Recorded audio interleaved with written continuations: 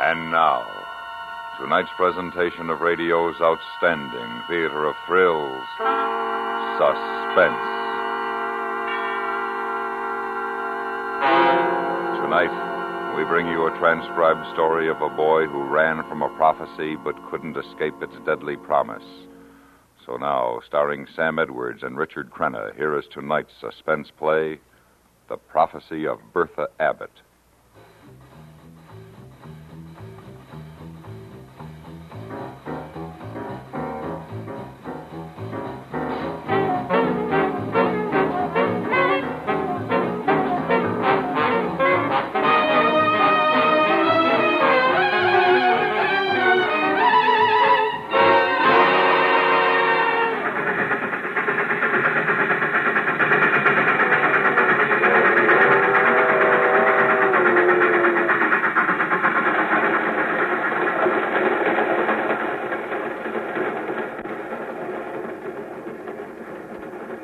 The train moved on into the night. It was dark in the boxcar, and Ernie was scared. He didn't want to think about where he was going or why he was there. He tried to fill his mind with plans for the jazzy sports car he intended to have one day, but somehow he didn't find the comfort in this that he usually did. The image of the car blurred and became distorted. So he just sat, huddled behind a crate in the corner. He listened to the sound of the wheels on the rails and realized that he was awfully hungry. Whitey, you still asleep? Nah, You're so quiet. I've been thinking About what? about how hungry I am. Gee, me too. You got any dough? Couple of bucks, maybe. I guess I got about that much. You have any idea where we are? It'll be light pretty soon. We'll check. When we check, then what? Well, we're near a town or something, we get off. One thing's sure, we gotta watch we don't ride this car into a stopping place. You mean maybe they'll be looking for us? You're improving, man. Whitey, what now? We gotta run, Ernie.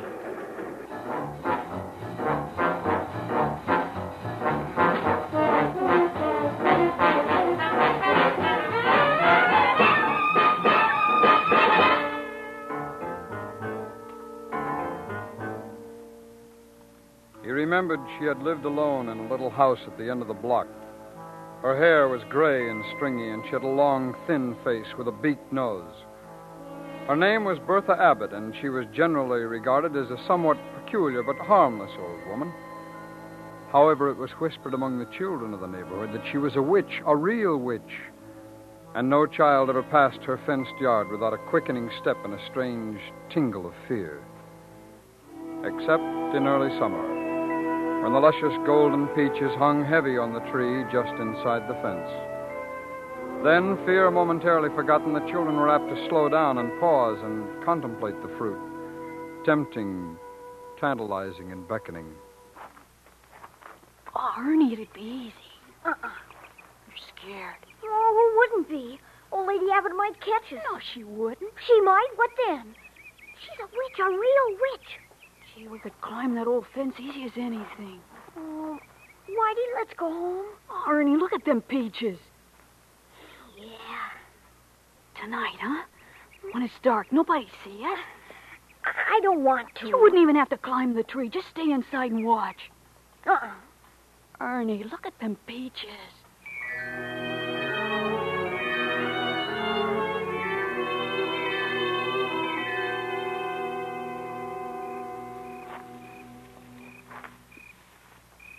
Ernie? Yeah, catch. That's enough, Whitey. Let's go. Put them inside your shirt. Here. Whitey, let's go. Wait, will you? I want to go. It's so dark. There's some neat ones up here. We got enough. Here. Whitey, come on. Oh. Shh. Who's that? Who's that out there? Run, Ernie! Run! Run, Ernie, run! Ernie ran, but he didn't run far enough. Before he reached the fence, he stumbled and fell. Then Fear as big as the night closed in on him. He was in the clutches of the witch. She had him by the collar, and she was shaking him and screaming at him. Come stealing, eh? Come on my property and come stealing. Let go of me, please. I'll teach you, you little thief. Let me go. I didn't do it. Let me go. You're a liar and a thief. Oh, you're a bad one. Yes, sirree, Bob, you're a bad one. You know what's going to happen to you? Do you? Let go. You're hurting me. Come stealing. You're bad. You know where the likes of you end up, do you? The gas chamber. A little room all locked up tight. And there's all poison gas there. And you die. Like a rat, you die there. And that's what's going to happen to you. No. Yes, sirree, you bad ones. You all go to the gas chamber. Now, you give me them peaches. Come stealing. Yes, sirree. You'll die like a rat. And you just go on home and tell your mother I said so. Ernie didn't tell his mother. He couldn't tell, but he never forgot about it, and it made his sleep restless and troubled.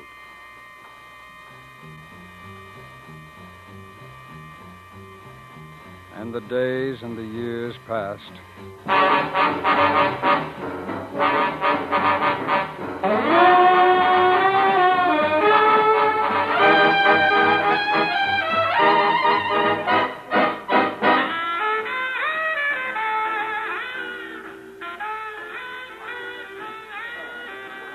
Ernie, it'll be easy.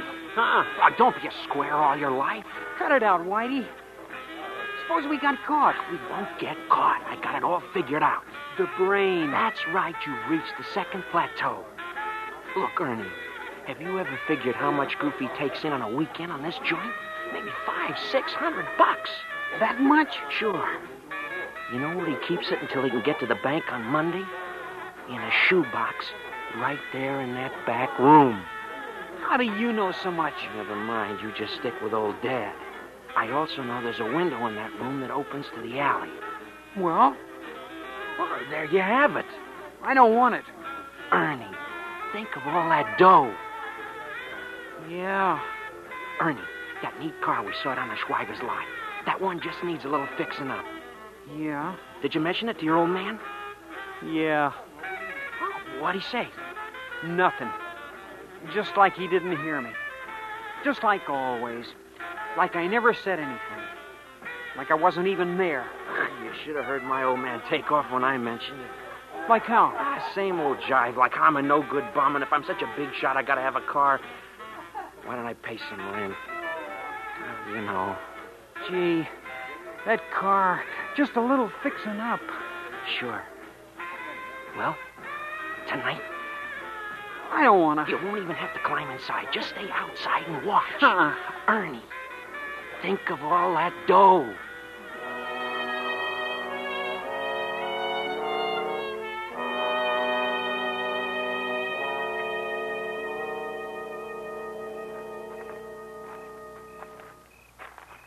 Ernie, Yeah?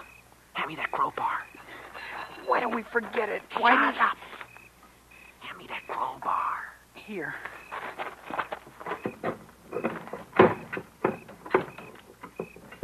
Whitey, What? it's so loud. Oh, shut up. On your loud mouth. Whitey, let's go. Let's forget it. Oh, you're a cube for sure, man. Not when I'm this close. Okay. Here, the crowbar. Catch. No. I'm sorry, Whitey. Dummy up. It's okay. I'm going in.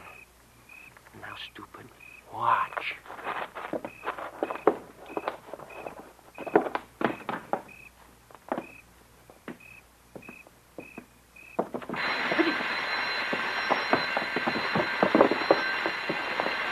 Something goofy. Come on, Ernie. Stop! Stop you! I got a gun! Run, Ernie, run! They ran down the alley, through the side streets, and into the dark of the night. Whitey led and Ernie followed. Ernie didn't know where he was going, but he knew his legs hurt. His throat was dry, and his heart was a big, pounding, aching thing inside of him. They climbed the rail fence and started across a field. Ernie tripped and fell face down on the grass. Ernie! Give me a minute. Come on. Just give me a minute.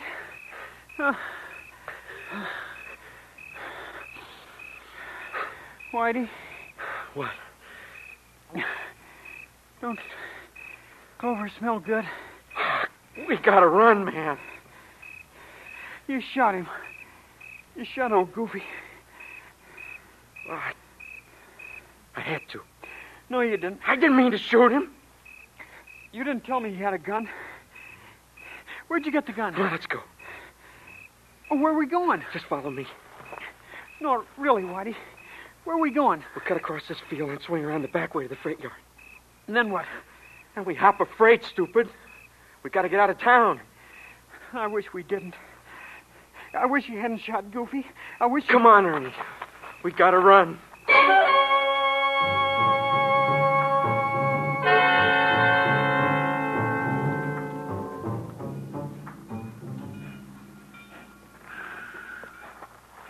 Now we watch. See which one looks like it's going to be pulling out. I remember when I was a little kid, I'd come down here to this railroad yard, and always I'd get kind of sad. Why? How should I know? What's the matter? This place is lousy with cops. You saw him? In the light of that switch engine, about 3. Well, that figures. What figures? They look for us down here. What do we do? Stay down.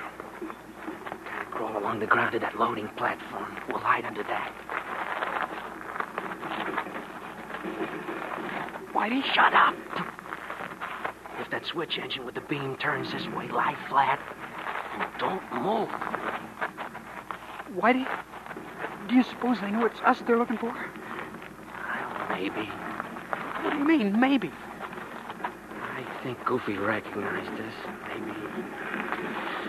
Maybe told him. You mean maybe he didn't die? Yeah. Maybe he didn't. Lie still. Now, when that engine turns back, move fast. Head for that platform. I hope he didn't die.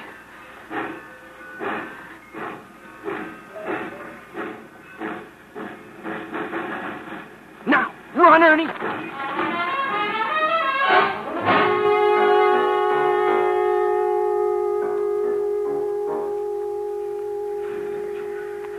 It's dark. How long do we have to stay under here? They're making up a train on that second track. We'll watch. Just as it starts to pull out, we'll climb on. I've never been on a train. We'll have to let it get up some speed. I used to think a lot about how I'd like to take a ride on a train. Now, when I tell you, you just follow me. It's the craziest thing. I think about going for a ride on a train. I get a real bang out of thinking about it. About getting a bag packed and saying goodbye to everybody and how I was going to send postcards, all that stuff. Then it's so crazy. When I think about the train pulling out, I'd get sick. Really sick. You know, Whitey? Huh?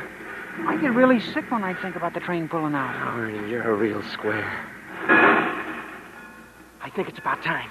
I follow you, Whitey, huh? Yeah. Now about the 5th or 6th car there, you see? Look, never mind, just follow me. But you gotta move fast.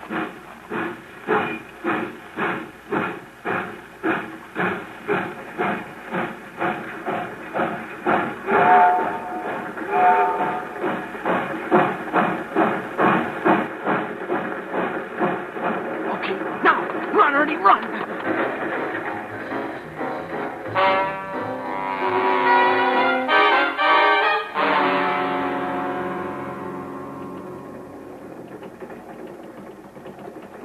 My mom, she's going to be worried when I don't come home.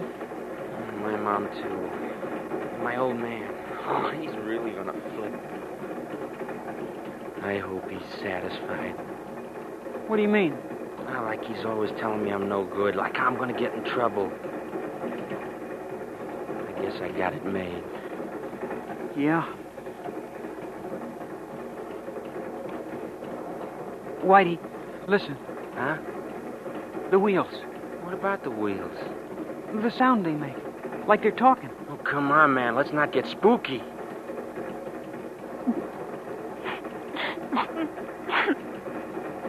you crying? No. You are, too. Knock it off.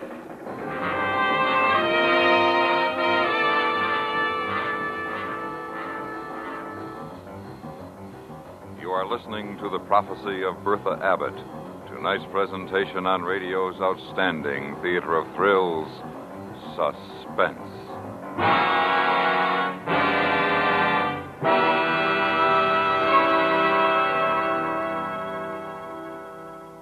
Smoke signals were an ingenious means of communication back in the days when America was young. But for up-to-the-minute word about the important developments that occur in our complicated and fast-moving 20th century world, you'll find CBS News a much more reliable source of information. On the job 7 days a week, 24 hours a day, the CBS Newsroom makes every effort to keep you well informed via our regular schedule of news broadcasts and by means of special bulletins whenever a significant story breaks. And now we bring back to our Hollywood soundstage Richard Crenna and Sam Edwards, starring in tonight's production, The Prophecy of Bertha Abbott, a tale well calculated to keep you in suspense.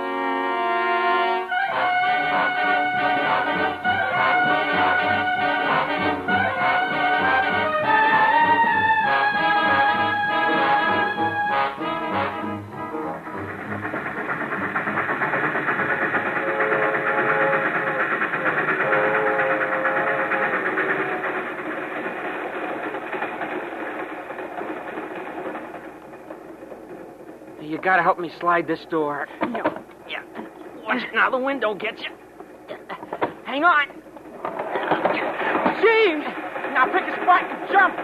While it's going fast like this, Slow down some. You gotta do it, Ernie. you go first. I go first, you might chicken out. No, I won't. I promise. Okay, it's your funeral if you do. Now pick a spot with grass like that. Like this. Jump!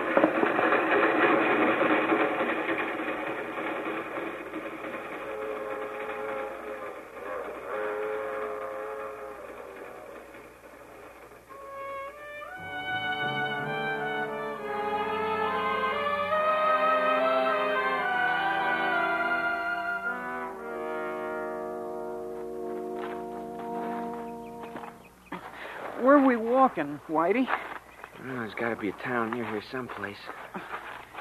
Seems like we've been going forever. There'll be a town pretty soon. Get something to eat. Can't you make any better time than that? It's my ankle. I hurt it when I jumped off of that train. Do you suppose... Well, figure it this way. Maybe it won't be so bad. Do you suppose we ought to forget it and we'll just go back? Are you crazy, man? No, really, Whitey. Maybe it won't be so bad. Ernie, I don't dare go back. My old man. You know how he is. Yeah, that's right. My old man. You know what he's probably doing? What? Crying. Crying? Yeah, he cries lots of times. Why? How should I know? Well, your old man cries. You ought to know why. He's sad, I guess. I never did dig your old man, reading all them books all the time. Yeah, that's it. He's sad, I guess. Oh, gee, it's hot. It's hot. It's cold. All the time beefing. Well, it is hot, and I'm thirsty. There's going to be a town pretty soon. Seems like we've been going forever.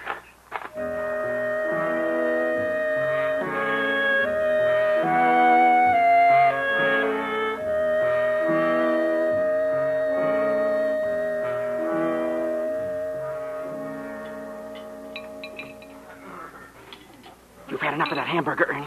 What do you mean? Quiet, stupid. Keep your head down. But look at that newspaper on the counter. Don't grab it. You can see it from here. Gee. I'm going over to the jukebox. Leave the dough for the check on the counter and follow me. Keep your head down. Gee, they... Bite down. You got a dime? Here.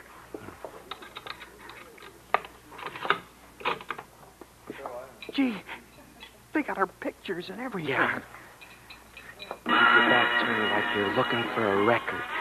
That's my picture they took for the school book. I wonder, has this joint got a back door? Yeah, down at the end of the hall where the washroom is. Let's go, man.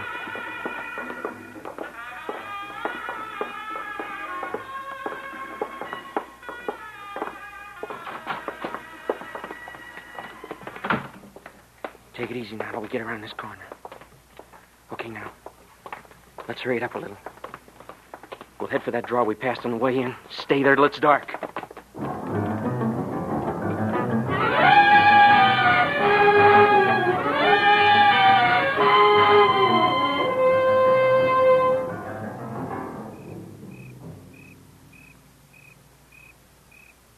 It's almost dark. What now, Whitey? You know something, Ernie? You get out of this country, you go someplace maybe like South America. You got a little dough, you can live like a king. You know that, Whitey? Oh, that's no jive, man. You got a few bucks, that's all you need. Yeah, I've been thinking about it. Yeah? Yeah, I've been sitting here thinking about it, about how we go to South America. See, and we fall into something real good, like we discover uranium or something. We make a pile. And we come back and I got a big car. And I go home. And I drive up there in front of my old man and, well, like he's all the time saying how I'm no good and how I'm never going to make it. Only now I got this big car and all this loot. And I'm a big man, see? Oh, Ernie, wouldn't it be the most? Yeah. Only, we can't go home. Yeah. Yeah, that's right. Yeah, well. Whitey, it's almost dark. What now? South America. What? We're going to South America. You're talking crazy. No, I'm not. Did you notice that sign on the highway back there? We're almost to San Diego. San Diego, man, they got a harbor there and boats. You know anything about boats, Whitey? Well, not exactly. See? You're talking crazy. I tell you I'm not. First, we got to pick up a car. You know how to pick up a car, Whitey? It'll be easy. You sure you know what you're talking about? Ernie, you just follow old Dad.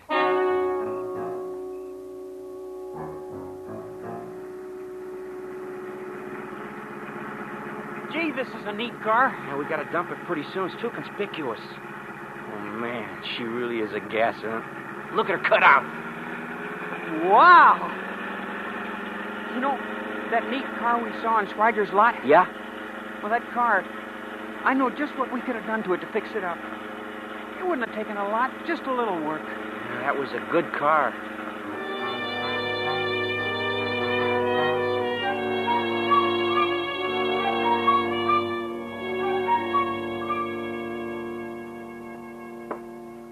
Man, ain't that something? Those boats are big, aren't they? Sure. Well, you see how easy it's going to be to hide somewhere in one of those things? Now, look here, this one over here. See where they're loading that stuff up there in front? Just get on when nobody's looking, climb down in there. You're on your way. Suppose they'd find us. Well, we'll have dough, see? If we get caught, we just pay our way, and there we are. We got it made. Whitey, where are we going to get this dough? Well, I still got that gun. No, Whitey. Oh, Ernie, will you take it easy? It'll be easy. You're sure this is going to work? I never steered you wrong yet, did I?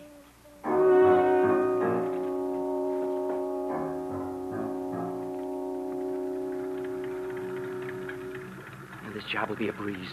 I got it all worked out. You just stay here and keep the motor running. Be ready to take off. Now, you know the way. Like we planned it, yeah. Where are we going to ditch the car? Behind the warehouse on the dock, yeah. And the boat? The Niño Perdido, yeah. Niño means boy. What does Perdido mean? How should I know? Okay, now. Wait.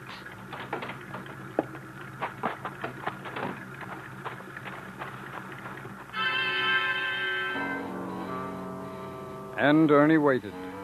He didn't want to think about why he was there or where he was going, so he tried to fill his mind with other things. Then he remembered that Perdido meant lost.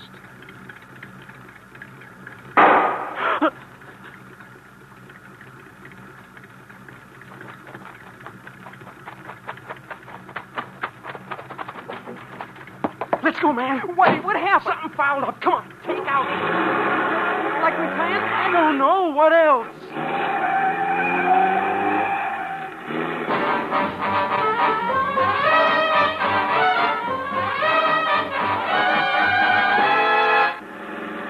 Well, there they are. After us?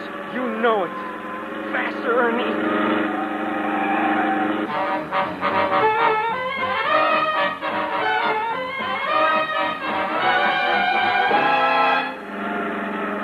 They're almost on us.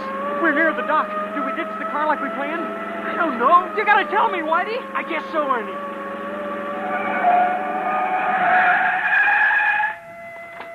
Okay, we're on the warehouse. Run, Ernie.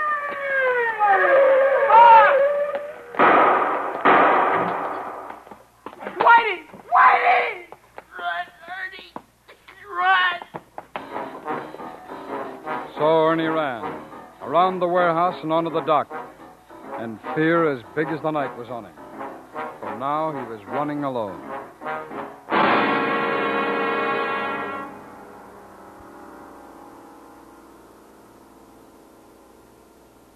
My name is Joe Beshke. I'm a seaman on a Nino Perdido. Able-bodied, that is. I'm standing gangway watch, see, and I hear they're shooting down by the warehouse. Well, I'm like this. I always figure when they're shooting, that's when I'm going to make myself scarce. So I ducks down behind this winch, and I see this kid come running down the dock. He's running real crazy, zigzagging all over the place like he lost his rudder. Then he heads this way, and before I can stop him, he's aboard. Well, now, like I say, I wasn't at my station, but anybody could have seen them signs all over the place. There's quarantine, danger, keep off. You see, we was due to sail, but we discovered rats, and we had to fumigate. Anyway, before I knew what he was up to, he had to cover off that small forward hold, and he was down there. Boy, there's enough hydrocyanic acid down there to kill 10 men. It's awful to think about. That kid closed up in there. Died like a rat.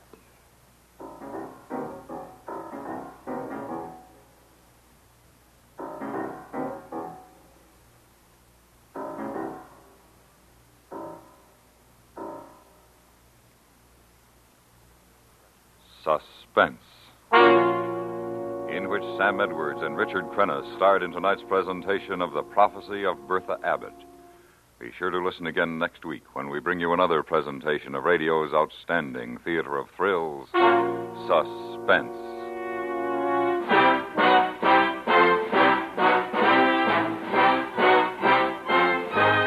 Suspense is directed and transcribed in Hollywood by Anthony Ellis. You've heard The Prophecy of Bertha Abbott, written by Ann Dowd for Suspense.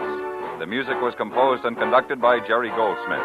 Featured in the cast were Stacey Harris, Paula Winslow, George Walsh, Bill James, Jack Crucian, Richard Beals, and Peggy Weber. If a prowler entered your home, you'd track him down, wouldn't you? Then why not seek out and eliminate possible sources of accidents in your home? Make frequent checks to see that stairways are uncluttered. Make sure that throw rugs are securely anchored to the floor. Keep matches, medicines, and any poisonous household materials well out of the reach of children. See that lamp cords and switches are kept in good repair. Make everyone in your family a private eye for home safety.